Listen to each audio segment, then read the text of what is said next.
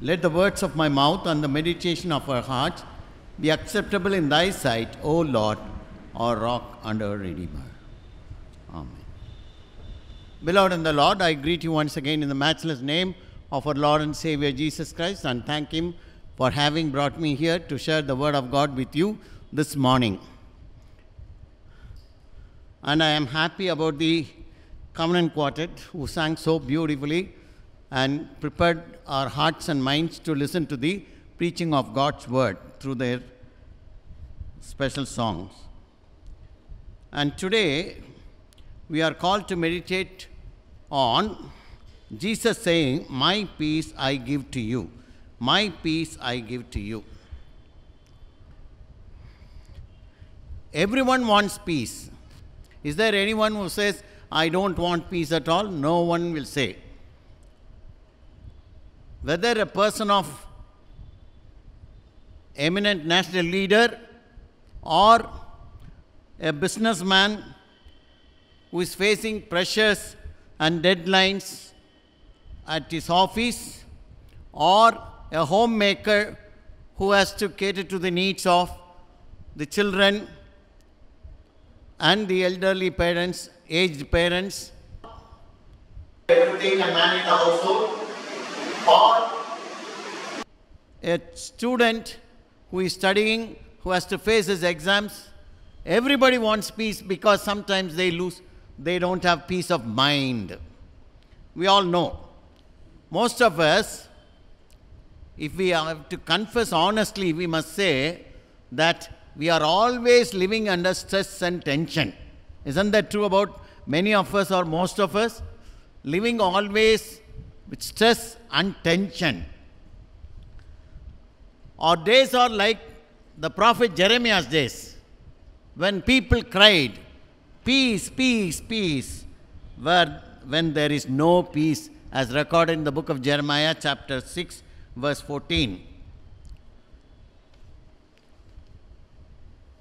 When we watch TV, the news, or read newspaper, we always hear about clashes everywhere, wars and riots, murder, killing, rapes, sexual harassment.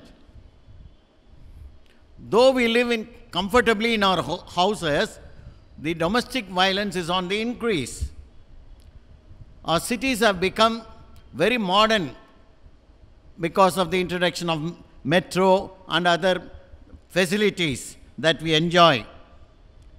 Yet, our streets are unsafe to travel. And therefore, our communication technology is unsurpassed, but there had never been more misunderstanding, misinformation, and misrepresentation of facts spread through media. So where can we have peace? From where can we get peace? It's not a commodity that is sold in the marketplace. Where to find peace? Long-lasting peace or everlasting peace, fulfilling peace. And many try to find peace through drugs or watch entertainments, but they know they are all temporary and they cannot enjoy lasting peace. Where can we go for peace? If we turn to the scripture, we will find first the source of peace. The source of peace. What is the source of peace? As we find in the Psalm chapter 29, verse 11. May the Lord bless His people with peace. May the Lord bless His people with peace. God alone is the source of peace.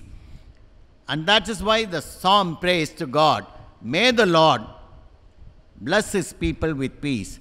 And in Philippians 4:7, we find the peace of God transcends all understanding, surpasses all understanding. And 1 Corinthians 14:33, Paul writes, since God is not a God of disorder or confusion, but God of peace, He is alone the God of peace. God alone can provide you and me the real peace, the genuine peace, the long-lasting peace, the eternal peace.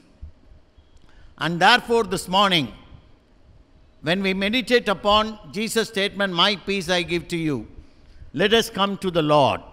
Let us seek God and His presence. Because James in his epistle chapter 1 verse 17 writes, every good gift comes from above, from the Father of lights. Every good gift comes from above, from the Father of lights. Without Him or apart from Him, we cannot have real peace. Because human beings cannot invent peace or manufacture peace or produce peace. There is no factory called peace producing factory. So, we need to receive it as a gift from God. God out of His grace is ready to fill our hearts with peace, provided we are willing to open our hearts and say, Lord, shower that peace. Showers of blessing we sing. Mercy drops round us are falling, but for the showers we plead. Yes, showers of peace we need today. And then, secondly, Jesus Christ is the channel or means of peace. Jesus alone is the channel or means of peace. We read in Romans chapter 5, Paul writes in this epistle of Romans chapter 5, verse 1. First he says, since we have been justified by faith, we have peace with God through Jesus Christ. Peace with God only through Jesus Christ. Again, in verse 10 he says, for if while we were enemies because of the sins we have committed, we were enemies to God, but now we have been reconciled to God by the death of His Son, so that we could enjoy peace. We could experience peace. So, we are now reconciled to God by the death of His Son. Much more now that we are reconciled, shall we be saved by His life. Writes Paul. And again, in John chapter 14, verse 27, Jesus says, promises, peace I leave with you, my peace I give to you, and not as the world gives. Let not your hearts be troubled. Let not your hearts be troubled. And in the epistle lesson that was read to us from John chapter 16, verse 33, Jesus again says, these things I have spoken to you, that you may have peace. That you may have peace. So, God is the source of peace, and Jesus Christ is the means of peace.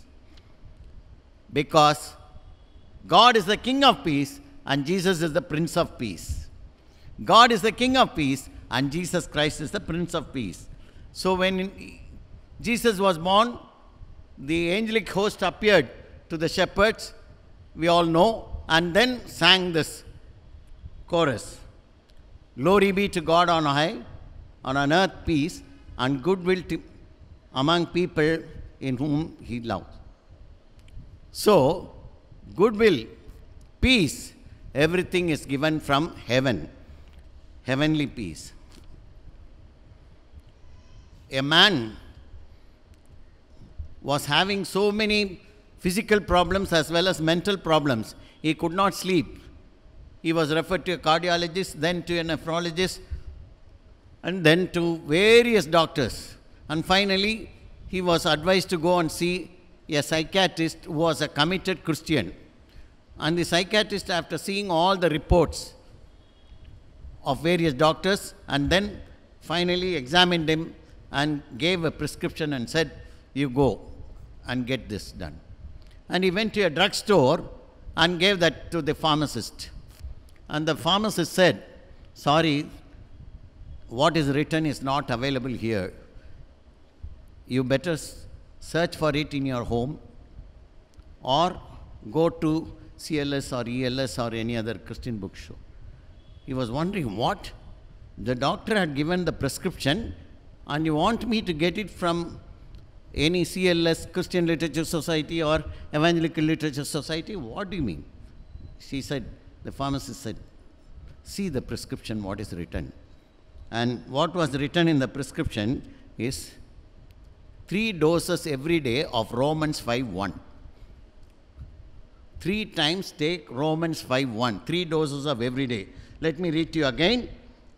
Therefore, since we have been justified by faith, we have peace with God through our Lord Jesus Christ. We have peace with God through our Lord Jesus Christ. And therefore, you can enjoy peace that comes from above, from God, through Jesus Christ. And then, we need to also remember that Holy Spirit is the distributor of peace. As we find in Galatians chapter 5, verse 22 and 23, the fruit of the Spirit. It begins with love, joy, peace, patience, gentleness, kindness, all this self-control. So, love, joy, peace. Fruit of the Spirit. So, Holy Spirit is the one who distributes peace through the fruit. Through the fruit. In order that you and I could demonstrate God's love poured into our hearts by the Holy Spirit. As Paul writes again in Romans chapter 5, verse 5. The love of God has been poured into our hearts by the Holy Spirit. And therefore, we are able to demonstrate the love of God through our words, through our actions, through our reactions, through our behavior, through our lifestyle. Then there will be peace. So, Holy Spirit is the distributor of peace. And what is the nature of this heavenly peace? I have chosen a few passages from the scripture to describe the nature of this heavenly peace, that comes from above. First of all, in the passage that was read to us as responsive reading, if you turn to Psalm 119, verse 165, where the psalmist writes, great peace have those who love your law. Great peace have those who love your law. Nothing can make them stumble. Nothing can make you and me stumble and fall, because great peace is assured for those who love your law, love the word of God, in other words. It's great peace. So the world cannot give such great peace.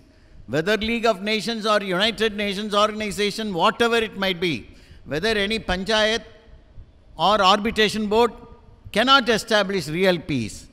Nothing. My peace I leave with you. My peace I give to you, says the Lord Jesus. And then in Isaiah chapter 26, verse 3, Isaiah writes in his 26th chapter, verse 3, that it's a perfect peace. You keep him in perfect peace whose mind is stayed on you because he trusts in you. The person will be kept in perfect peace. It's a perfect peace whose mind is stayed on you because he trusts in you, O God. So it's a perfect peace. And then in Philippians chapter 4, verse 7, do not be worried, but present your requests and make them known to God through your thanksgiving, prayer and petition. And then the peace of God that surpasses all understanding, that transcends all human understanding, will keep your hearts and minds in Christ Jesus. Paul writes. So, the peace of God that transcends all human understanding, comprehension of any human being, will keep your heart and mind. It not only transcends human understanding, but also misunderstanding. We can enjoy such peace. And then, this peace is inseparably connected with justice or righteousness, as the psalmist again says in Psalm 85, verse 10. Steadfast love and faithfulness meet, righteousness and peace kiss each other. Righteousness or justice and peace kiss each other. So, justice and peace, or righteousness and peace, they are two sides of the same coin. What God has joined together, let not man put asunder. God has joined them together. So, peace can be established wherever there is real justice. Hence, when natural justice, principle of natural justice is not applied, then there cannot be real peace. So finally, what is your responsibility and my responsibility?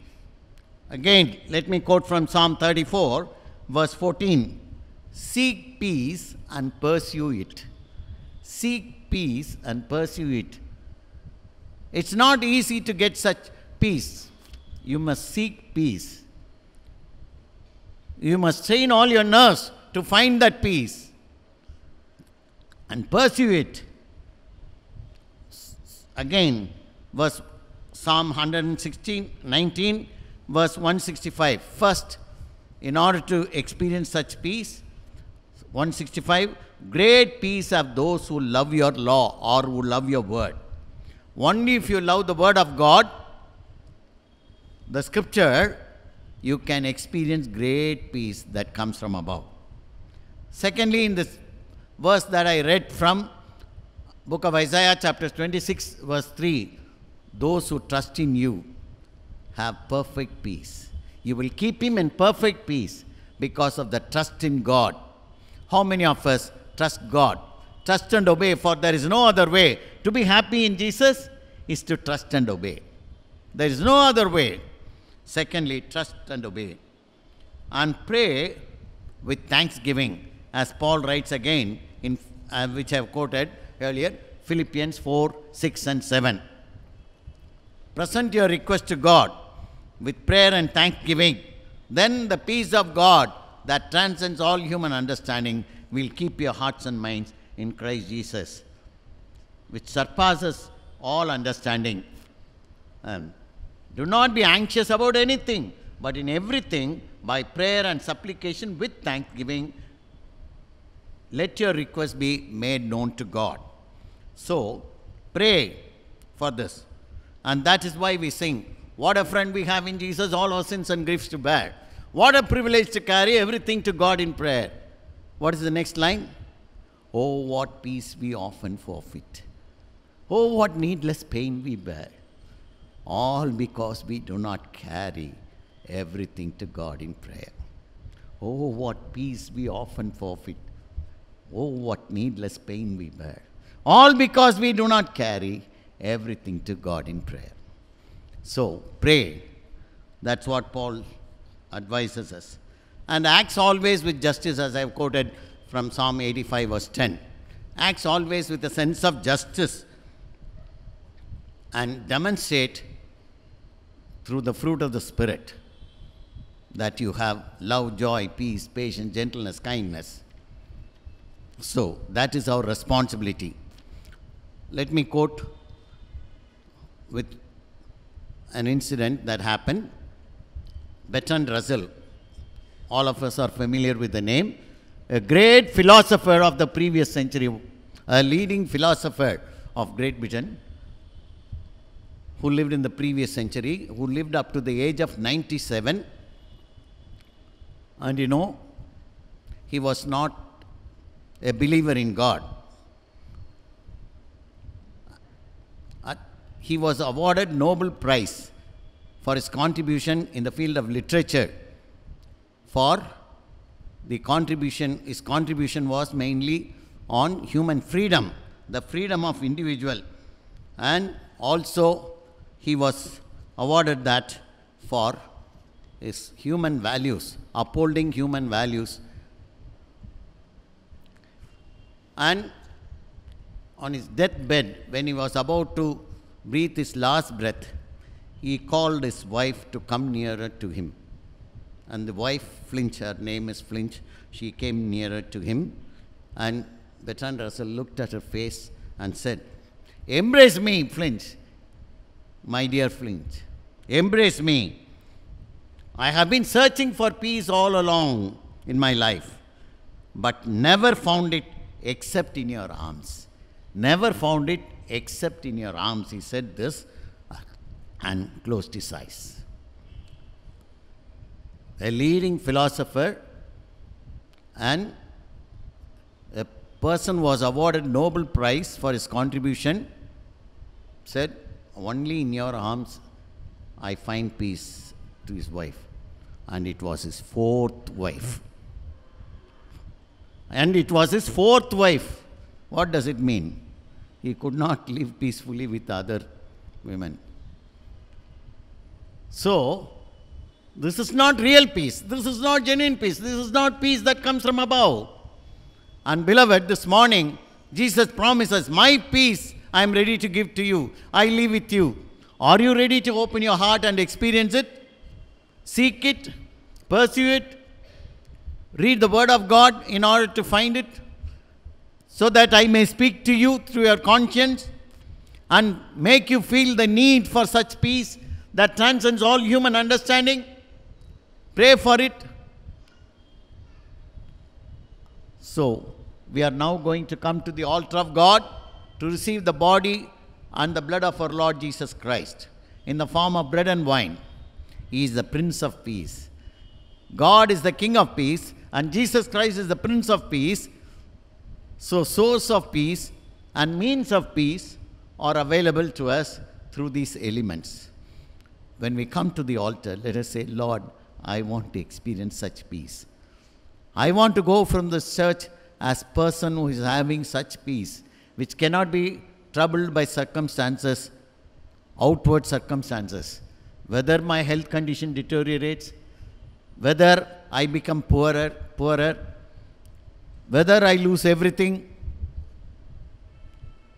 whether I become alone, still you are with me.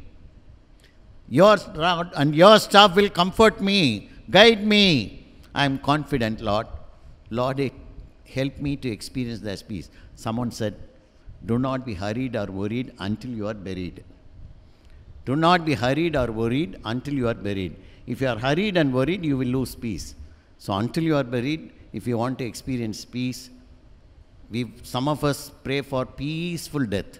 But without experiencing peace that comes from above, now itself available, we want only peaceful death.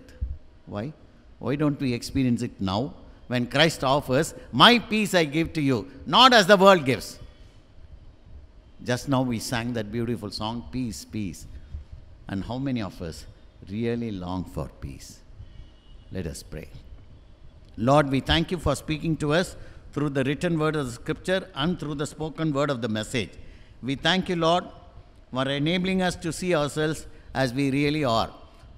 Though we say that we have peace, we know that it's not real peace, genuine peace, that is not permanent peace.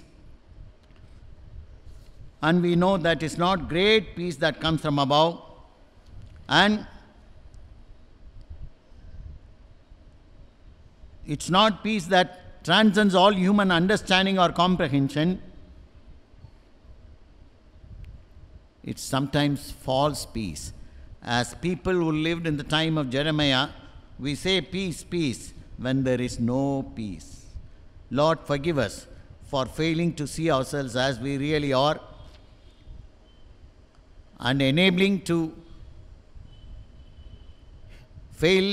having failed to experience the real peace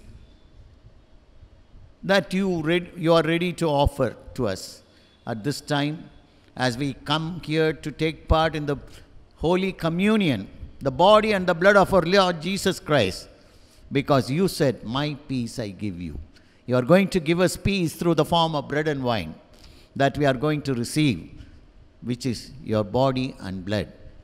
And immediately after resurrection, when you appeared to the disciples, you said, peace be with you.